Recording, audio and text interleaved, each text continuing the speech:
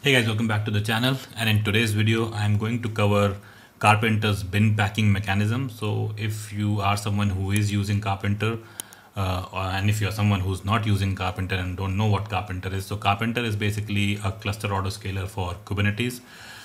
It was an AWS, but then they open sourced it a few years ago, and then it is like an autoscaler on steroids basically.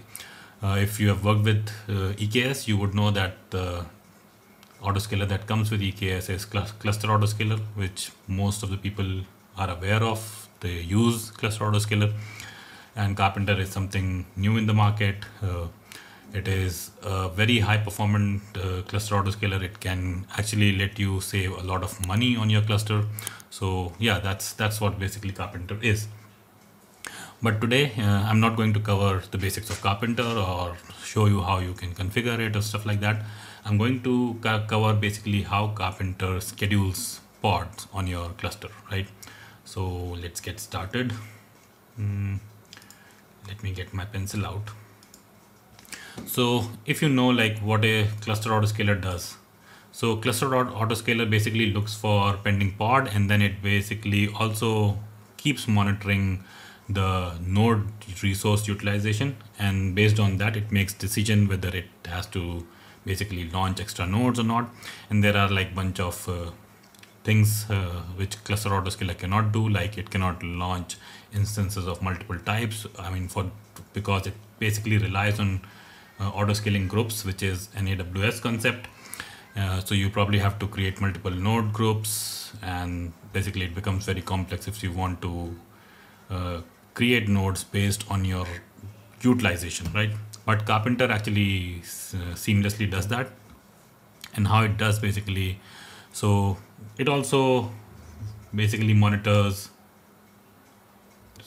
Okay, so yeah, it also looks for pending pod. So suppose we have 1, 2, 3, 4, 5, 6, 7, and 8 pending pods, right? So Karpenter uses something called as bin packing, and bin packing is based on an algorithm called fit first decreasing. So basically it's just a concept of basically inserting objects in a list in the decreasing order, so from largest to smallest, right? So it uses that. So what it does basically, if you see like we have 8 pods which are pending. So what Karpenter will try to do is basically try to divide these pods into smaller batches, right? So suppose it creates one batch of first 4 pods, and it creates another batch, right? I mean this is just how it works. I mean it can be batches of 2 pods as well, right? Depends basically on the number of pods which are in pending state. So suppose it creates these batches. Let's call this batch 1 and batch 2. 1, 2, right?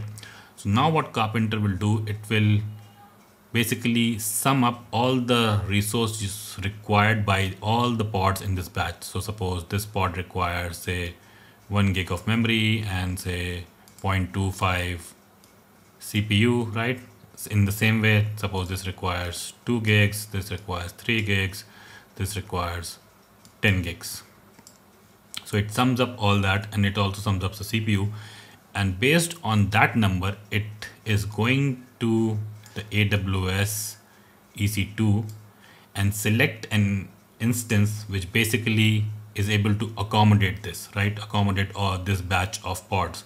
So based on that, suppose it selects say an instance which has say 8 virtual CPUs, right, and 32 gigs of RAM. So 32 gigs, so suppose we require only say 16 gigs. So okay, we have some space left. So what it is going to do, and CPU wise also, like it looks good. So it is going to put these pods on this particular node, and this node can be any node, right? Because there are like a bunch of nodes which have this configuration in AWS. And that depends on what kind of configuration you have done on the node pool side. So I'm not going to cover node pool, what is a Karpenter node pool, because then this video will be like an hour long. I'm going to do a series on Karpenter, so a hands-on series where, because I've just finished a project where I've implemented large-scale Karpenter implementation, so I can actually cover a lot of stuff in the series where, like, what all issues you can face, how you basically migrate from cluster autoscaler and stuff like that, right? So I'll do that. This is basically all about bin packing. Okay, so now Karpenter put these pods onto this node, right?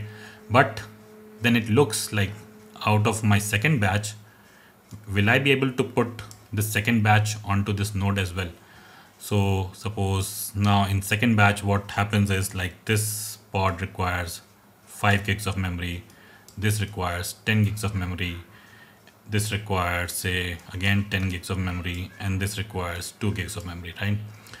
And similarly, corresponding, it requires the CPU as well, right? So suppose this requires 2, 5, 2, and say 5, right?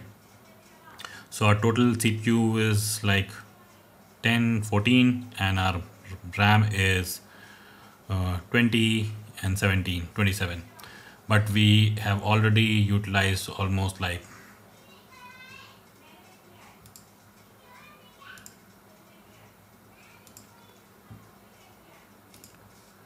half the CPU from here, right? So we have already utilized 4 CPUs and half the RAM as well. So 16 gigs of RAM is also gone. So now Karpenter will look at the pods which can actually fit on this configuration, right? So 4 CPU.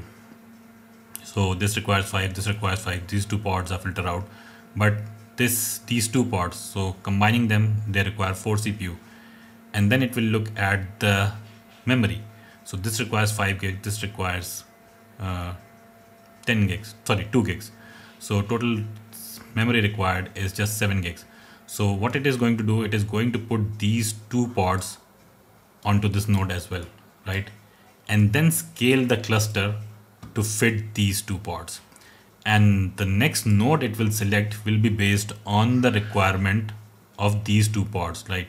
So 10 gigs of memory, 5 CPU, 10 gigs of memory, 5 CPU.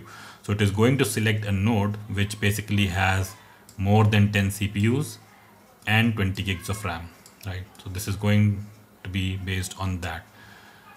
So, and likewise, so this is basically, it's going to continue. So suppose we get more pending pods, again, it will keep putting pods onto this, right? And then launching nodes based on whatever is left off. So that is what bin packing is, like, in a nutshell.